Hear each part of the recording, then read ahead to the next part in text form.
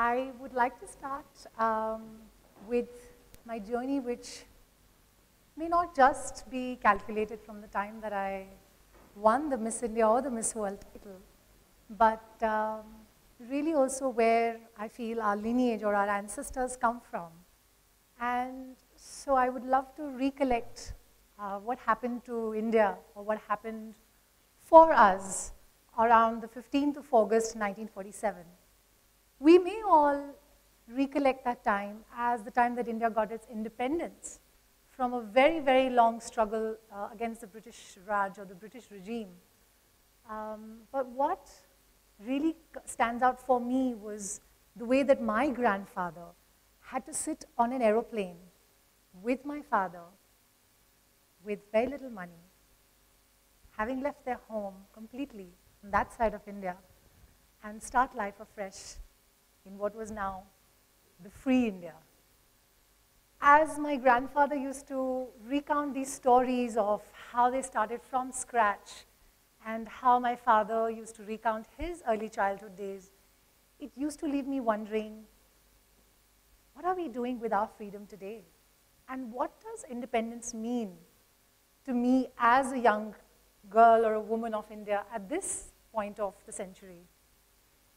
What was also very interesting and fascinating was the fact that my grandfather he was a lawyer, and he used to read the Bhagavad Gita, the Quran, the Bible, and the holy text of the Sikh people, the Guru Granth Sahib.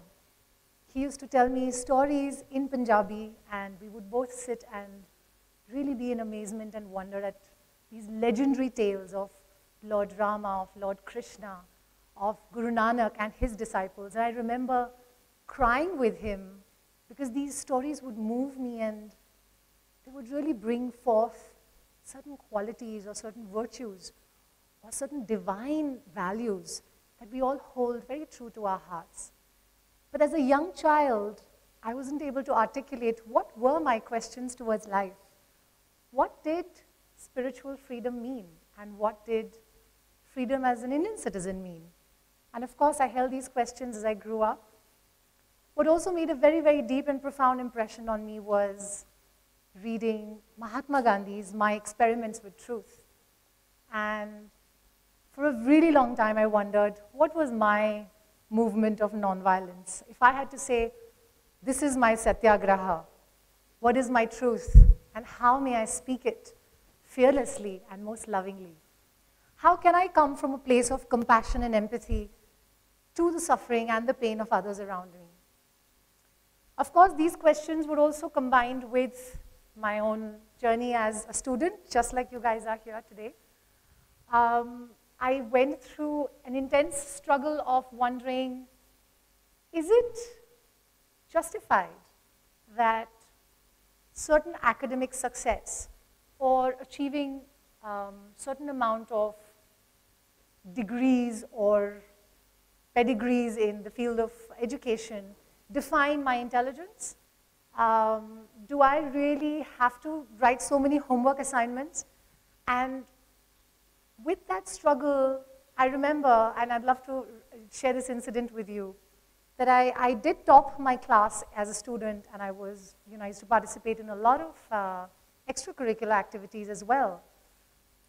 I remember once when I was probably in the 9th or the 10th grade, and I argued back with my teacher merely because she didn't entertain my question, and I said that tomato is not a vegetable, but rather a fruit. Of course, the discussion went into something that was not very welcomed and received by the authority figure in the classroom.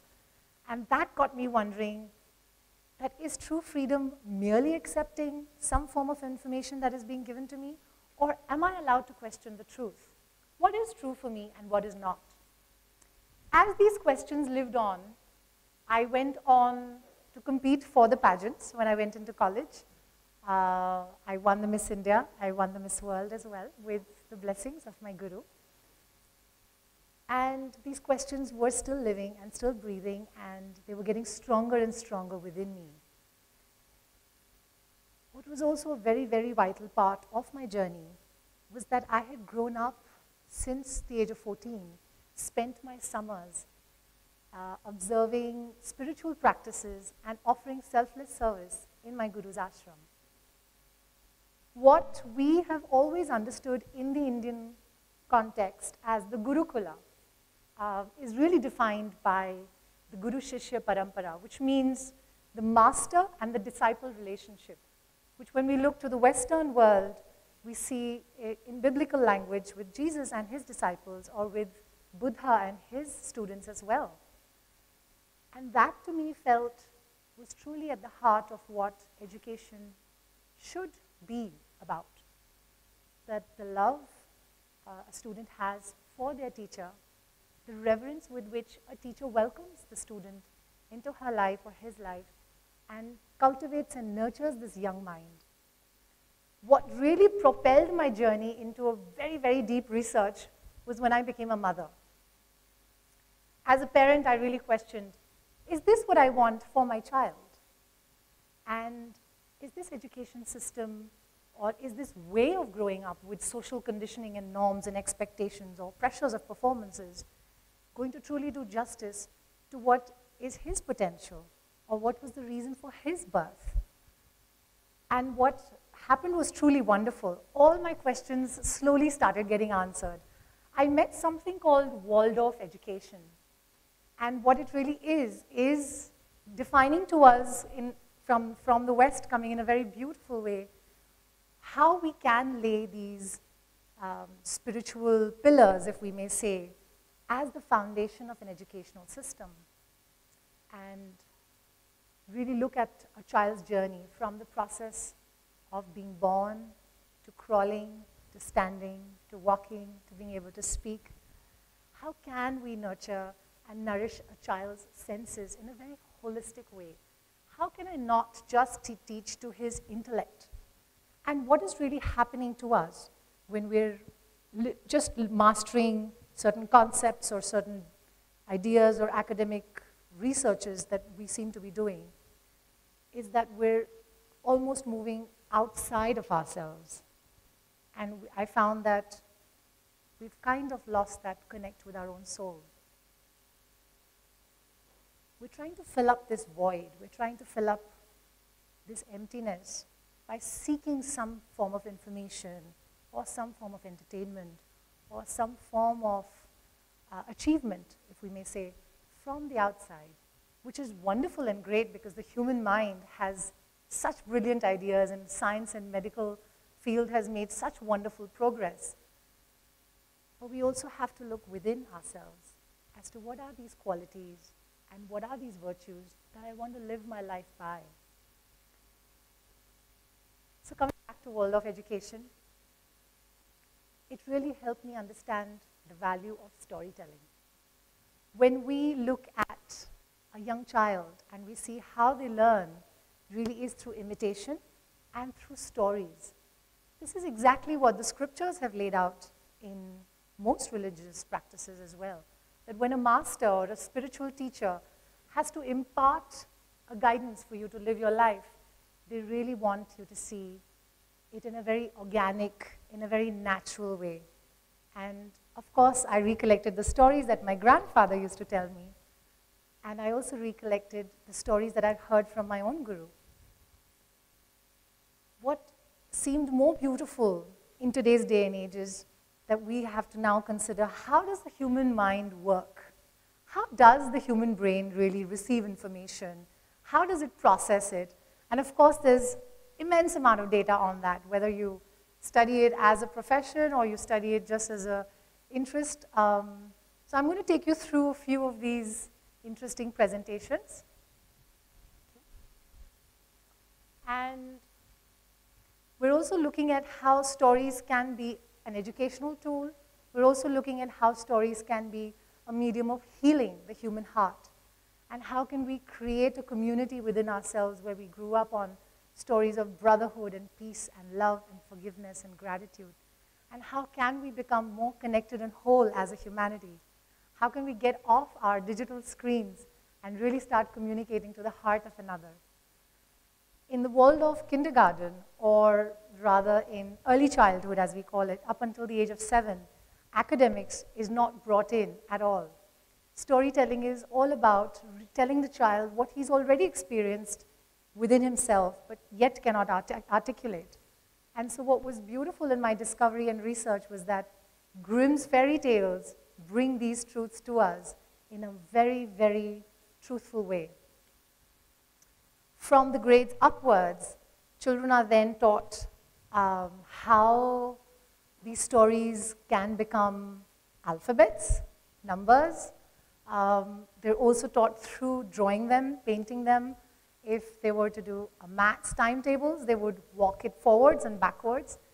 And so matching it with the latest scientific brain research, or what neuroscience says, is that when we allow children to have these kind of movements, and when we create an environment of telling a story with a certain tone of voice, or a certain control over the breath, creating the mood in the classroom, allows the child's mind to become very centered, very still, and very engaged into the whole picture of the story.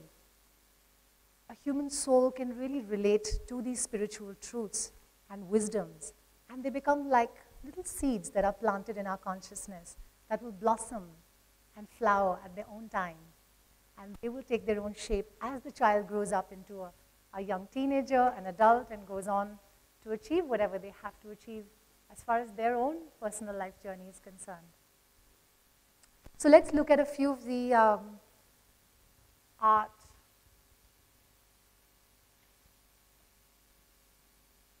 representations, which show us how we're not trying to put the human mind into a box.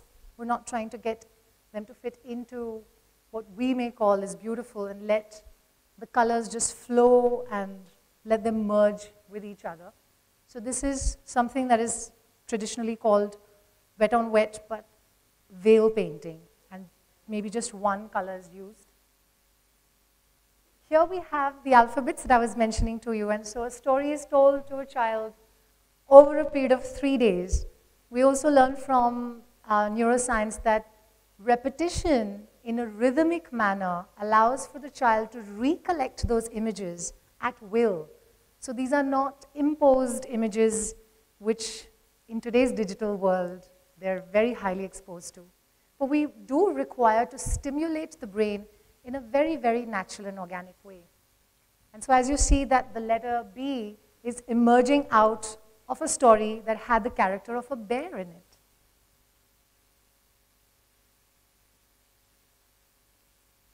We'll also now move on to see a blackboard drawing depicting how the teacher herself or himself is an artist, and how the teacher can very creatively, through art and music, engage children through storytelling and really lead them on in their academic curriculum.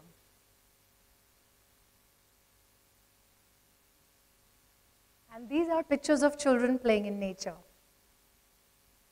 So that could be children about the age of 5 or 6. These are children probably 8 or 9 years old. And what we also understand from research with regards to learning difficulties that children may have, which we very conveniently may label as autistic or attention deficit disorder, or we may call them as dyslexic. But the fact is that the child is having their own process of becoming very comfortable in their body. How do we allow a child to first gain this self-mastery over his body? It's only when he's able to feel physically comfortable that he would be able to then master the art of sitting in a chair and listening to a teacher and being able to write that down in his book. But what is very fiercely lacking today, which we really need to also address, is the fact that children are not getting as much movement, and the brain really does learn through movement. So what they did find in their studies and research was that children with these learning difficulties, and also adults who may not have these learning difficulties or these labels given to them, are receiving the benefits of being in contact with nature. What does nature do? How can a tree, or being with a plant, or merely observing a bee or a butterfly allow me to have something which we may call a sustained period of attention? It's because when we are in nature, there are certain forces of nature that work upon us, on our minds, and bring down or reduce the levels of anxiety and stress. When my mind is much more relaxed, when my body is much more relaxed, I'm able to develop what we call a natural way of learning from the environment.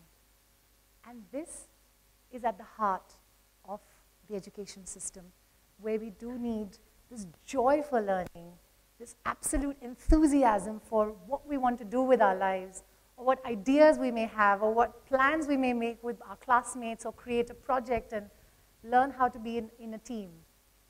So brain research also shows us that when neural pathways are stimulated in a certain manner through movement, through nature, through storytelling, we are able to then integrate all that we learn, and we are able to apply it in a way that these skills also then help us navigate through the different challenges of life. And this is how I came to answer what my questions were. It seemed to me that the true meaning of life, or the true purpose of life, really, is to recognize that there's a certain divine force within me. And that same divine force is within each and every person I meet, and each and every living creature or being that I encounter. It may also be in what we call the inanimate objects, because everything has life in it, and everything is breathing life through it, with it.